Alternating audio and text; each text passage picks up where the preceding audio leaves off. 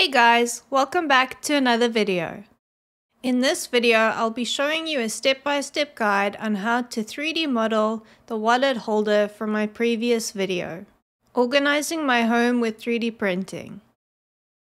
I know that there are a lot of you out there that feel intimidated to learn a 3D modeling software. So in order to help those of you that are interested in learning Fusion 360, I decided to make this beginner tutorial. So let's begin. When starting, make sure that the solid tab is selected. Another thing you should know is that you can rotate the viewpoint of your workspace by clicking and holding your mouse wheel and moving the mouse around. And you can zoom in and out of an area by moving your mouse cursor to the area and rotating your mouse wheel. In order to begin the modeling process, we need measurements of the railing that we're going to be modeling the wallet holder around. Here is the photo of the side profile of my railing for you to pause and take a screenshot of now. You are more than welcome to take measurements of your own railing and insert your measurements instead of copying mine. But if you are only here for the tutorial, you can copy my measurements exactly. Next, we're going to import the image into the Fusion workspace. So click on the Create Sketch button and select the side plane to sketch on. Then select the Sketch Square button. Select the option that allows you to draw a square from the center out. Then click on this dot, which is the origin point, and draw the square from there.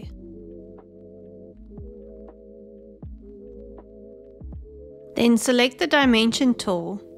Select the top line of the square and set the dimension to the width that is the top measurement of the railing.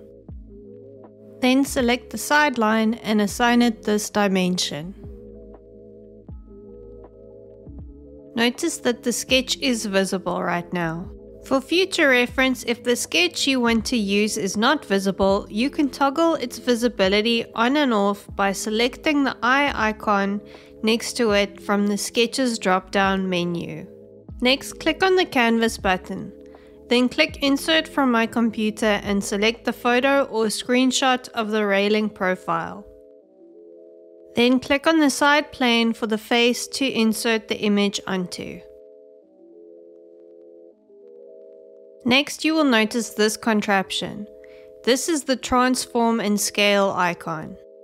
Use the transform and scale icon to move and scale the image so that the size of the top square of the railing matches the dimension sketch that we just made.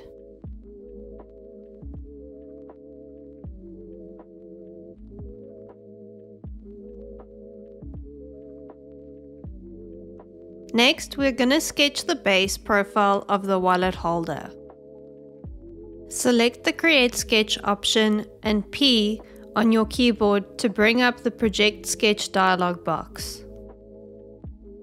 Select the Construction option on the Sketch Palette dialog box. Then click on the square that we created in the previous sketch. This will project it into the current sketch as construction lines. Next, select the Line tool, and then draw this profile around the construction lines of the square we projected.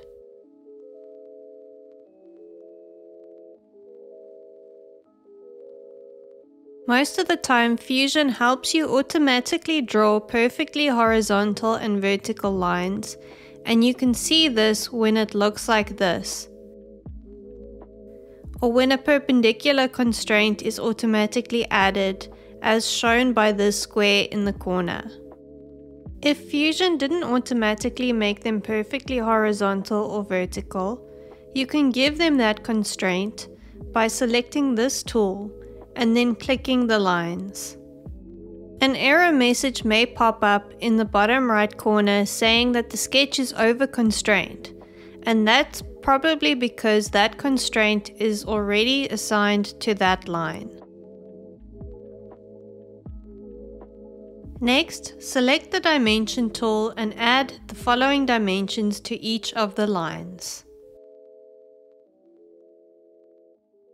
At this point, if you're using your own dimensions to match your railing, you can add them where applicable instead of copying my dimensions.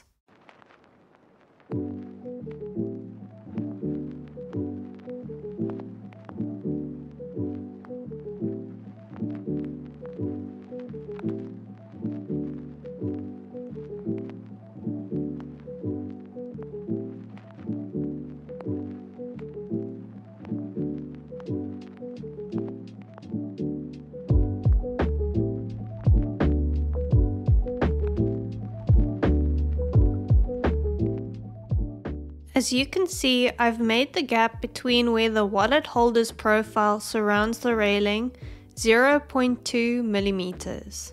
This is to ensure that it will easily slide onto the railing after I print it without scratching the paint off the railing. Once all the dimensions have successfully been added, select Finish Sketch. Next, click on the Extrude button and select the profile that we just sketched. Select the option to extrude from both sides symmetrically and set the thickness of the extrusion to 130 millimeters. Select one of the side faces of the body we just extruded and then select Create Sketch. Then bring up the Project Sketch dialog by clicking P on your keyboard. Then select these edges to project a sketch. Then draw a line to close the sketch profile like this.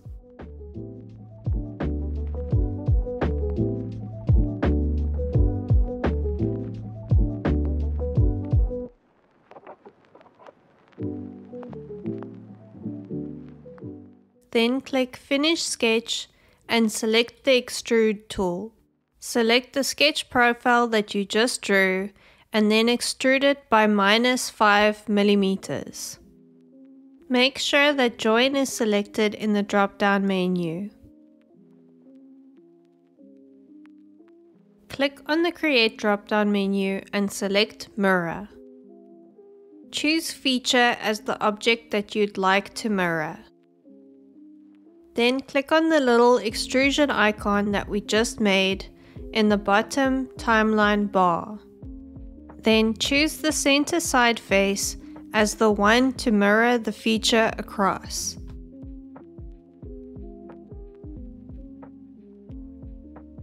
Now that you have the entire body modeled, it's time to round out the edges of the design with the Fillet tool. Select the Fillet tool. Select these inner edges and give them the following fillet amount.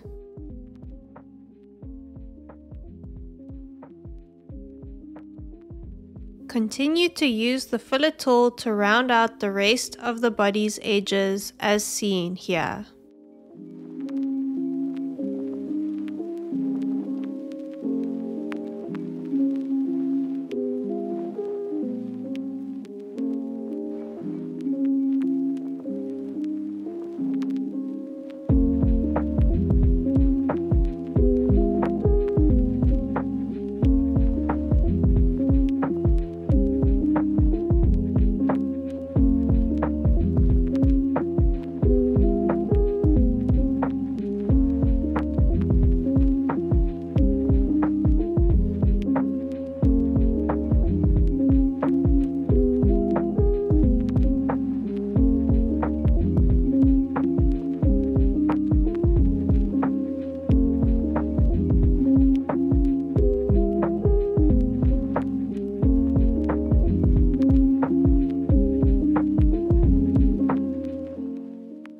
Next, we're going to assign the model an appearance. Select the A key on your keyboard. This will bring up the Appearance dialog box. Scroll down to the appearance that you'd like to assign to your wallet holder. Then click and drag it onto your wallet holder. And there you have it. Congratulations for completing this tutorial. Anyway guys, I hope you found this helpful and informative. If you did, please comment, like, and subscribe, and I'll catch you in the next one. Bye!